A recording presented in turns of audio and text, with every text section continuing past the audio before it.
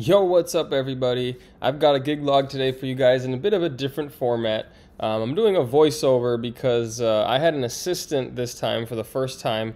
I spent so much time talking to him, teaching him, that I didn't really get a chance to talk in these videos that I was taking while I was at the gig. So I'm doing it after the fact here. But basically this was a wedding that I did where we had the ceremony and the reception. You can see the reception set up. We're just working on it right now. There's my assistant in slow motion putting the uplights around the room. I've got 20 of the both lighting IR4s, which we're going to turn on a little bit later. A look at my booth. Got the MacBook Pro M1, and I've got it hooked up to my Lavish booth here with the Rev 1 on top. Absolutely love this Lavish booth.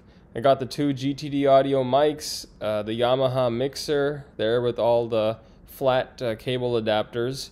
My two XLRs going out to my mains, and yeah, those GTD mics have been rock solid for me, so they just live inside that booth. Here's a closer look at my mini moving heads. They're not DMX'd, they're just in master slave, one plugged into the other. And then I got my wash effects screwed onto each of my speakers up top, which also aren't DMX'd. Alright, now we're switching to a look of the ceremony setup.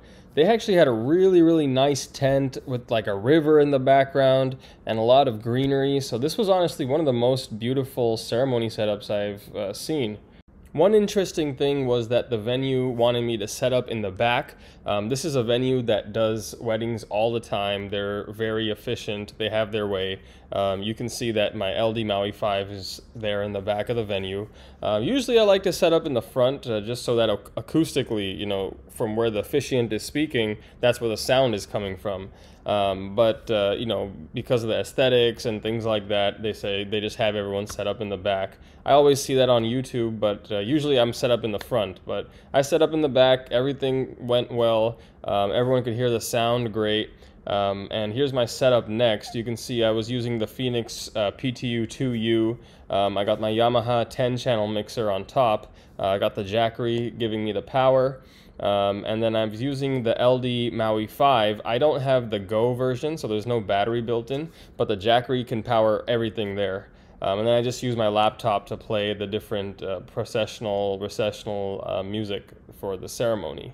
I do want to clean up my ceremony setup. You can see all the wires sort of hanging out there. So I was thinking about making a ceremony rack that has the mixer, the mics all built in, and a little bit cleaner. The reason I don't go just directly mic into the speaker is because sometimes I have extra musicians, sometimes I need extra gain on my microphones, and I always have at least two microphones for every ceremony because I mic the officiant, and then if the couple has vows or anything like that, I have an extra mic for them. So, you know, I've been looking at different options. This table is actually, I bring this table, I bring the scrim, but it just looks a bit cluttered with all the wires out there.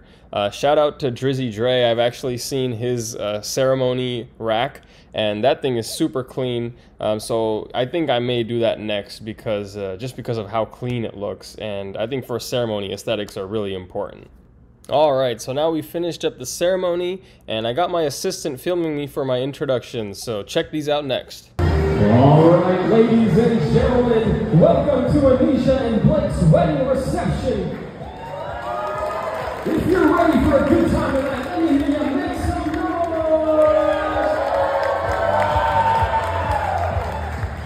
Alright, that's what I like to hear. Now to get this party started, I need all of your help as we welcome some very important guests. So ladies and gentlemen, please direct your attention to the main entrance. I need you all to please put your hands together and help me welcome the bridesmaids and groomspeople!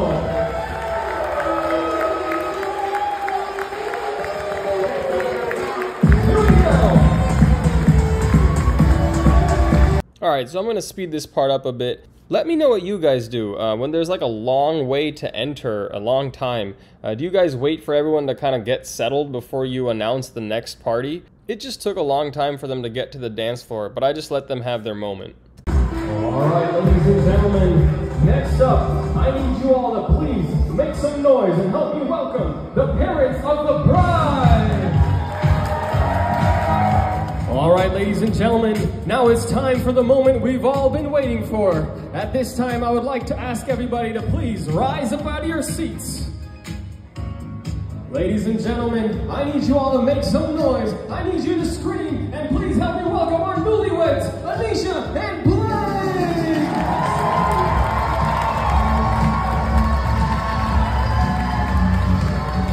Come on, everybody!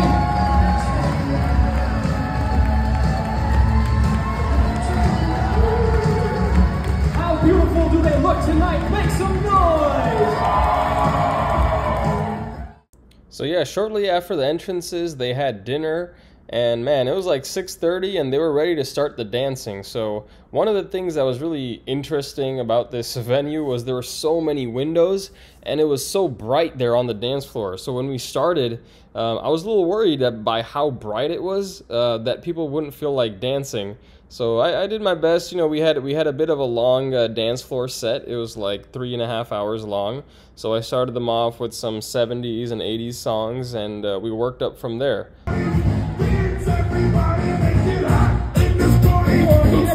Let's go!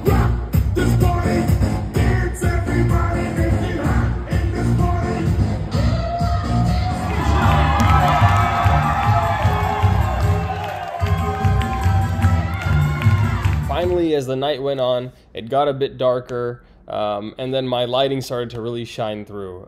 You can see the both lighting IR4s all around the venue. The orange light is actually built-in uplighting from the venue itself. But man, I mean, just look at those IR4s, man. They really do pack a punch for the size. I really don't think there's a better value light out there. And then I got the wash effects, which you can see mainly up on the ceiling whenever those shots come in.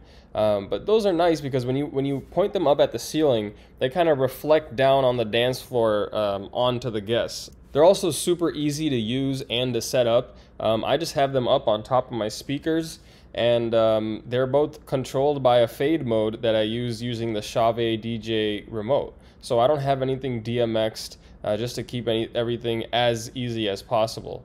One of these days, I am going to get stands. My plan is to get some wash moving heads, DMX them, learn all that. But for now, you know, to keep things as easy as possible, and still looking pretty good as far as what the clients can see, I like this combination of the uplights and the wash effects.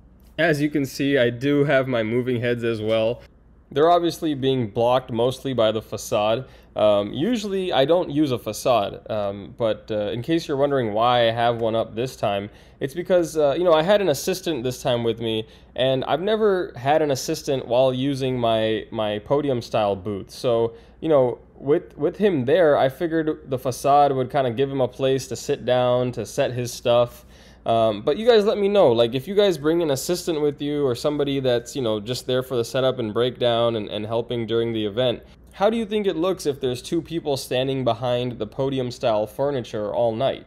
Most of the guys I see on YouTube, you know, they're like solo op and they're the only ones there standing behind their DJ furniture. So I wasn't really sure about it and decided to just play it safe by having the Facade and giving him some space back there to hang out when he wasn't filming.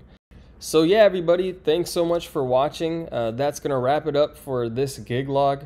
As always, please drop any comments, any feedback in the comment section below. I absolutely love seeing any comments that you guys have and responding to them. That's really the reason I put this stuff out there. So thanks again for watching, guys, and I'll catch you next time.